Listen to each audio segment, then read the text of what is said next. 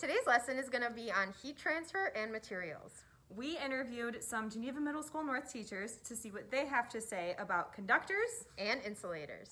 We have two objects in the cooler. Would you please take them out and compare their temperatures for us, please? Oh, yes. All right, this guy is pretty cold. Which one? This tin can, Okay. aluminum can. This cup that looks like someone ate it is not very cold at all. Okay. It's styrofoam. This is colder. This one is cooler than this one. So this one feels warmer than that one. Mm-hmm. This one's colder.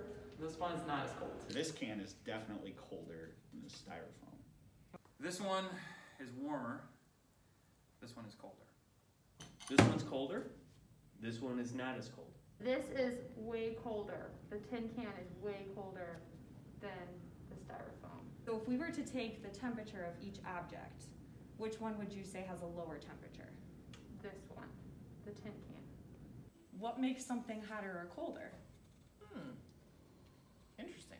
Well, there was ice in there, so the temperature, no. It's whatever the material is and how it conducts, whether it's cold or hot, or cold or no temperature, or cold or medium temperature. Oh, this is tricky. It holds the temperature in easier? No? Depends on the temperature that it's in and if it can hold that temperature. The temperature?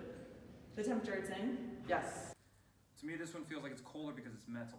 Metal gets colder. Okay. So it has to do. Produces heat, or, and in this case, cold, stronger. Okay. So it has to do with the material. Yes. Okay. The metal? So it has something to do with the material of the object? Yes. Maybe the weight. I don't know. Okay. It's heavier. I believe this one is a better conductor of heat. This one is an insulator or not as good of a conductor. Meaning? It doesn't move heat as easily through it. What if we left this in there all day? Okay. What do you think their temperatures would be? The same, different, higher, lower? I think the aluminum can or the whatever it's made of can would be colder. No, because the ice might melt. All right, I'm guessing that this one's going to be colder.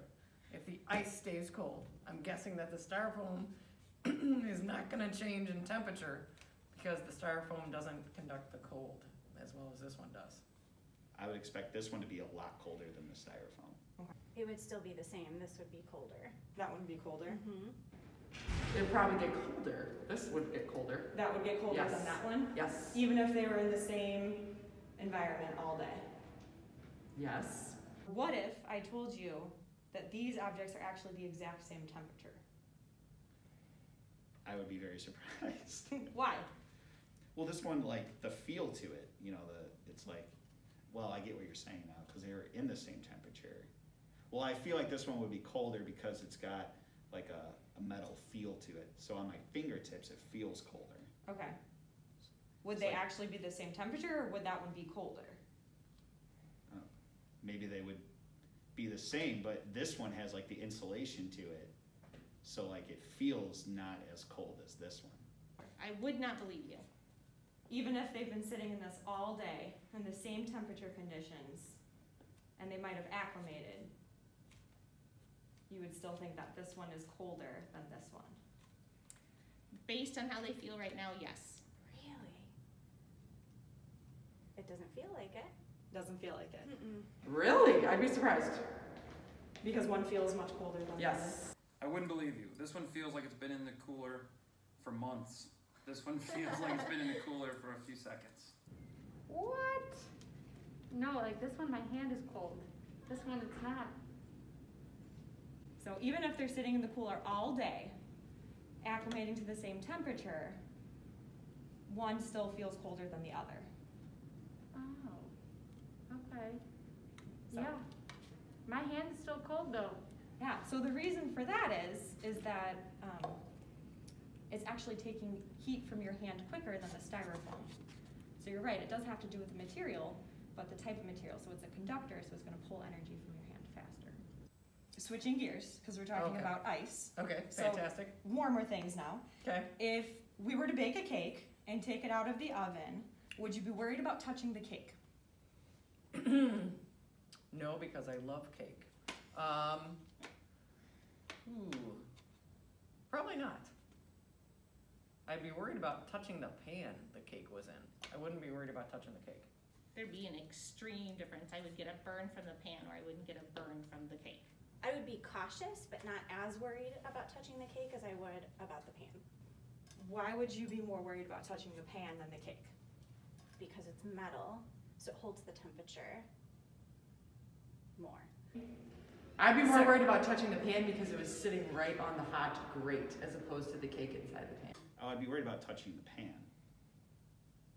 with my bare hands. What about the cake? No, I would eat the cake. A little bit. Not so much as I would be worried about touching the pan, though. The cake? No. Not the Wait, cake. maybe. Yeah, maybe a little bit. That'd be hot. The cake would be hot. Yeah, the cake would be hot. Okay. Would you be worried about touching the pan that the cake is in? Yes, I would. More so the pan, but yes, because it is hot. How does the temperature of the cake compare to the temperature of the pan? Usually when I've baked my many cakes, the temperature of the cake is not as hot as the temperature of the pan, depending on what kind of pan I used. Okay. But if you set your oven to 350, What do you think? The cake should be 350, but it's usually not. I don't know why. It wouldn't feel like it, but because the material's different or the makeup of it's different, it would feel different to my skin. It's hotter? I don't know, it would feel hotter. it would feel It hotter. would feel hotter because it was sitting right on the rack. That's what I would want to say. But what if they were the same temperature?